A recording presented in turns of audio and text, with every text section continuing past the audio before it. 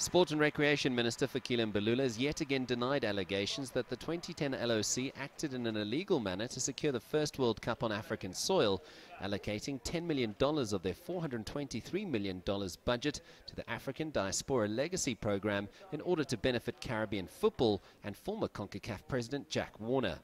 This money that is alleged to be a bribe was processed after, long after it has actually been agreed that that South Africa will host the 2010 World Cup.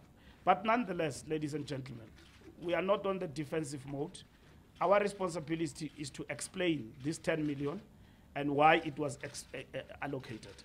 The story about it being a bribe is what it is actually alleged by those who are doing investigation. Mbalula addressed the large media contingent at the South African Football Association headquarters, minus the former SAFA president Molefi Oliphant, who signed off on the letter to FIFA Secretary-General Jerome Falke demanding that the funds be sent to the Caribbean.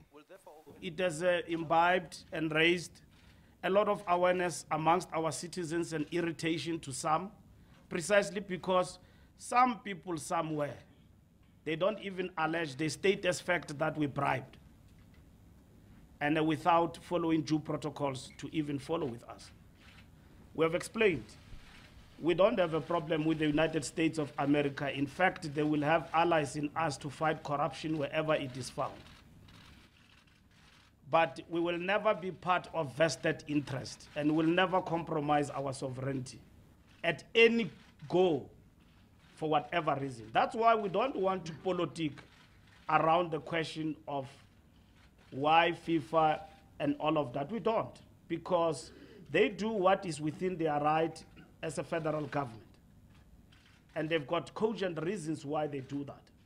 And they say in their doing of that work, they stumbled across this big thing of a bribe to the Caribbean. And I explained from the onset that neither this money did it come out of the coffers of the South African government. The sports minister was reluctant to comment on the resignation of FIFA President Sepp Blatter, but did say the 79-year-old was a friend of African football. FIFA will speak for itself. And I think the developments of his resignation 4 days after he was elected, like all of you, shocked us. So it's him only and only him, and what he said in his statement, that he loves football, he wants to give everything a chance.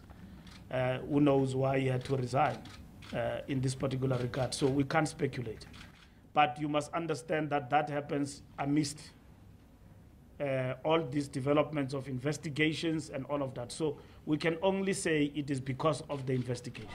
The Sports and Recreation Minister is adamant that South Africa's hands in this matter is clean, that the $10 million paid to Jack Warner, the former CONCACAF president, is in fact not a bribe, and it was to help the program of developing football in the Caribbean. The big question, though, why was no one from SAFA here today to answer to the questions? At this stage, there are still questions that need to be answered by those authorities with regards to this FIFA investigation. Sias, Plessis, CCTV, Johannesburg.